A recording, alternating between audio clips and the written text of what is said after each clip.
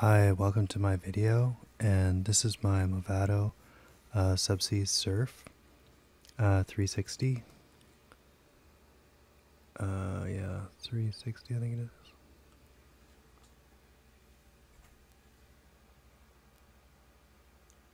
Surf 360 Kingmatic. It's a Kingmatic, Movado Kingmatic Surf 360 with the SubSea case. I think it's from the 70s. I don't know the exact date of this watch. I think it's from the 70s. I got it. It was a non-runner. Well, yeah, it was running, but it had problems. It was on eBay, and so yeah, I bought it on eBay, and I put a new.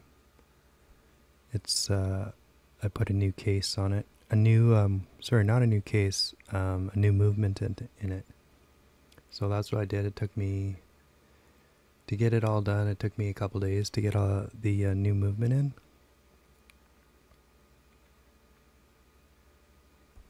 So yeah, that's the Movado SubSea.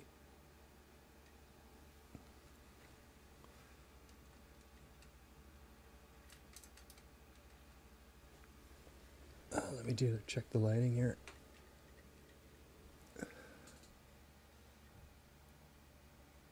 So yeah, this is the Movado SubSea.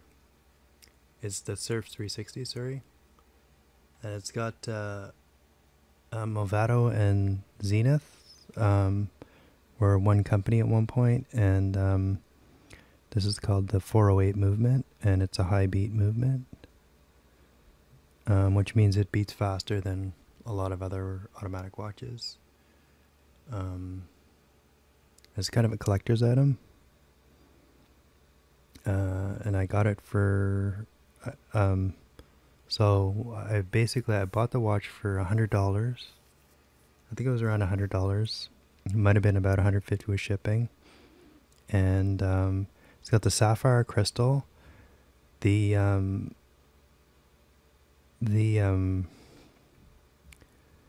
face is in perfect condition, as you can see. The face is in really nice condition.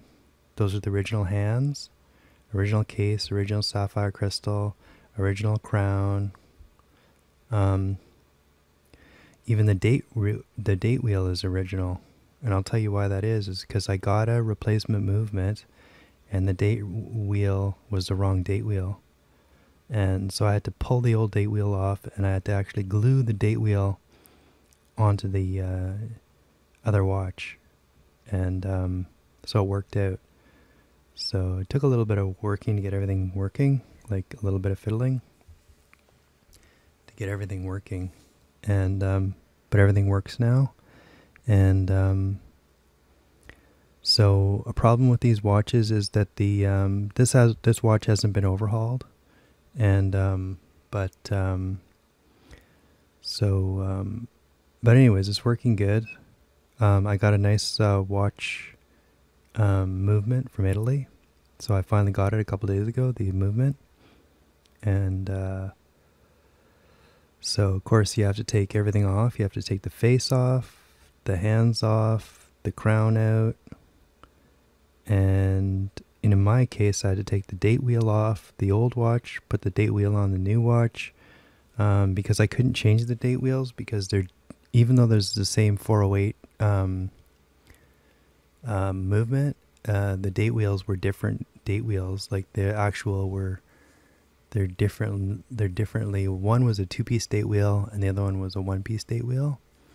So the 2-piece date wheel was the old date wheel, so I could actually just take the top part off the date wheel and then slap the part of the 2-piece date wheel onto this date wheel, and then I got that on there, and then basically I'll show you inside the watch.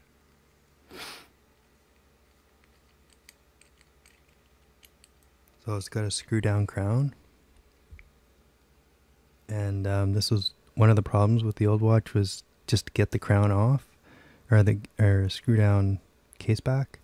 So as you can see, I had to grind, I don't know if you can see that, but I had to grind the edges of the case back so that I could get pliers on and take the case back off.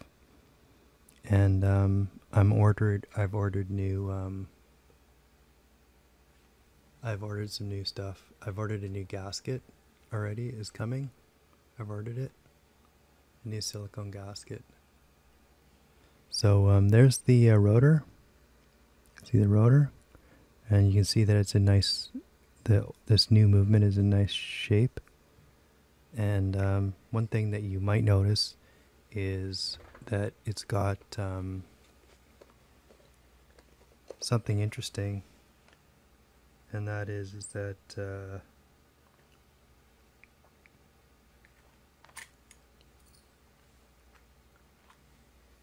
you might notice that there's a piece of wire in there. I don't know if you can see that. There's a piece of wire right here. So what happens is that I did a couple of modifications to this watch.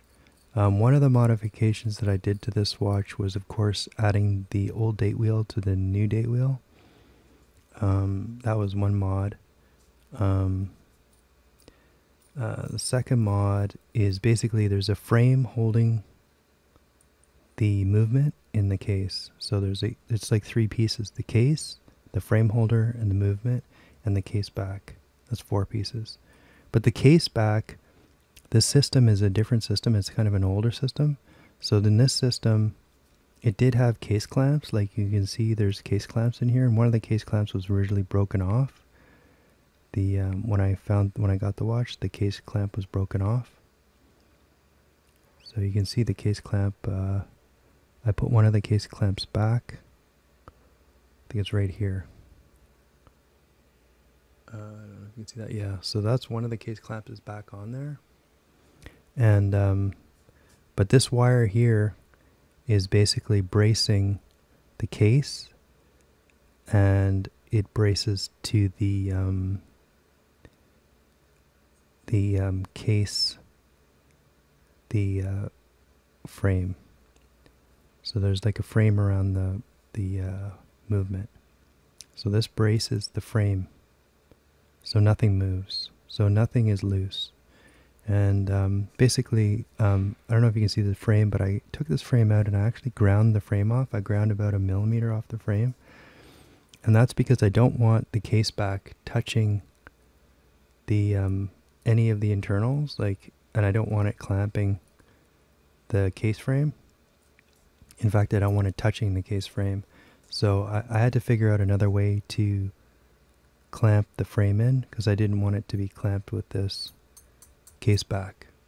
The reason I did that is because the watch frame and the watch assembly is very sensitive, and I don't want to put any pressure from the case back onto the watch frame or the watch itself. And because everything is really, really sensitive, and I'll tell you why. Because the date ring, one of the things that I had to do is you have to, there's 2 screws that hold the watch face to the watch itself, and if you have it in the wrong setting, then the date won't change. So the date wheel won't turn. So you have to get it exactly right, so that there's a little tiny gap between the watch face and the watch, and so that the date wheel spins nicely, and it works perfect. So you have to kind of fiddle with that, and once you get it, you got to really tighten those screws up, the 2 screws that hold the face on, and then when you put all the watch together, then once I noticed that the date wheel is really, really sensitive on these watches. So anything that's touching the date wheel, and it's really, the design is that anything can touch the date wheel. The frame here can touch the date wheel, and the pressure on the case can push the date wheel. So that's why you want to isolate everything from the back of the case, because you want that date wheel, nothing to move that date wheel, so that it can work properly. And that's one of the problems with these watches. Another one of the problems with these watches is that the grease gets really old. And one of the reasons that the guy turfed this watch, I think, and sold it, is because what happened was that the the time setting wasn't setting. And the reason the time setting wasn't setting was because the grease gets really old, and then you can barely move and set the time. And rather than overhaul the entire watch, all I did was basically I pulled the crown out. And the way you pull the crown out is you turn this little screw here, and you loosen the screw, and then the crown comes out. And then once I had the crown out, the crown is in really good condition. There's no rust at all on the crown, the stem or anything. And I just put a drop of like Mobius oil on the crown and gently put it back in and worked it around. And now it's nicely moving. Like, it's sat over 24 hours. And so it's setting nicely now. So the time is setting good. So that solved that problem, and that the oil that I added loosened everything up. So that was great. And as you can see, this new movement is really in good shape, and it's in there solid now with my little wire thing. It's pretty solid in there. It's not moving around. So in a good situation, what you want is you want everything solid in there. You don't want anything banging around inside. You don't want the watch banging around in the case. And that sounds like ridiculous, but you'd be surprised. So you never want to hear anything clanking inside your case. You want it nice and securely held. You want the watch nice and secure, and you want that weight to spin freely, and then you don't want anything touching the weight as well. You don't want the case to touch the weight. So the ultimate situation is when you put the case back on and then you shake your watch, all you hear is the silent spin of the rotor.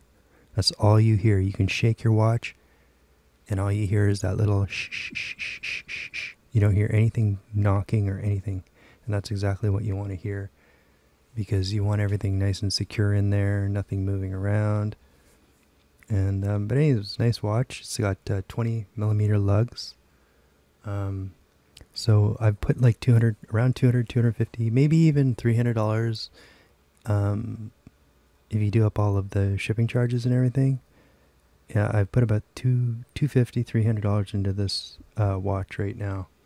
So I got the new movement. I was lucky to get the movement for this watch that would fit this watch, and then the old case, and so it's been pretty good. It's been a bit of a nail biter, but it's good now, and I think I'm over the sweaty parts now, the nail biters. So I ordered a gasket. I ordered a silicone gasket, which is coming. So my solution is the wire solution. I'll check it. I'll wear the watch for a little while, and then I'll check it and see if it's holding up. The wire is holding everything securely. So I reloomed the face.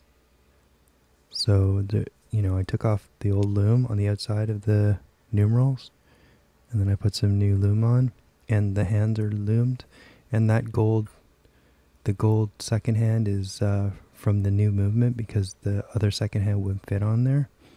So that was the other trick with this movement, is that it could only fit the old gold second hand. So the post is a little bit different, but these are the original hands, and they're kind of beat up because they're very, very thin metal. So they just kind of look a little bit beat up. There's nothing I can really do about that.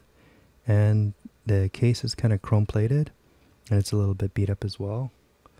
But there's nothing I can do. It's like a heavy chrome plate. And as you can see, the stem is in perfect condition. The crown, is in perfect condition. That doesn't even need, to be plated. That looks really nice. So, all in all, it's a good little watch for, it's just under $300 with everything. And then I'm going to get 20 millimeters curved spring bars that are on their way, and a gasket, and a strap's coming, 20 millimeter strap, and I'm probably going to do like my other watches, where I get a butterfly clasp for it at some point, so I'm going to be looking on eBay for a butterfly clasp for it as well. So a lot of people don't know, but you can get those butterfly clasps, and you can put them on, a lot of them work on, depending on the butterfly clasp, you can actually just put them on like a regular leather strap. You can take off the, buckle off the regular leather strap. You can buy any leather strap almost, and you can take the buckle off, and you can put it on some of these butterfly clasps that you can get online. I have a Cartier clasp on one, and I have another clasp. Here, I'll show you the Cartier clasp. So they're kind of pricey. I got this one for about $100, but the Cartier clasps are really expensive because Cartier, everything is expensive. So there's the Cartier clasp. But you can put that on any band pretty much. If you get that Cartier clasp, you can put it on just about any band. Sorry about the focus. But anyways, it's nice because when you have a watch that you really like, you want to be able to take it off in a hurry if you're, because you don't want to get water on it, right? So that's what the Cartier clasp looks like, and I lucked out. I got it on eBay. They're quite pricey on eBay actually, but you can use it on any strap at all. And this one is a Cordura strap that I've got on this watch. This is my Hublot. So, but anyways, this new watch, this Movado, is going to be my my workhorse now, I think, because I like it because it's a really durable watch with the sapphire crystal, and it's got the recessed crown, which is really nice. So it's going to be my workhorse watch, I think. This is going to be my daily runner. So yeah, I'm really happy that finally it was a nail biter I was real nail biter getting everything together and figuring everything out. There's no manuals for these watches. Like, there's not a lot online for these Zenith Movados, working on these. So anyways, I hope you like that, and thanks for checking out the video, and check out my other videos. Thanks for watching.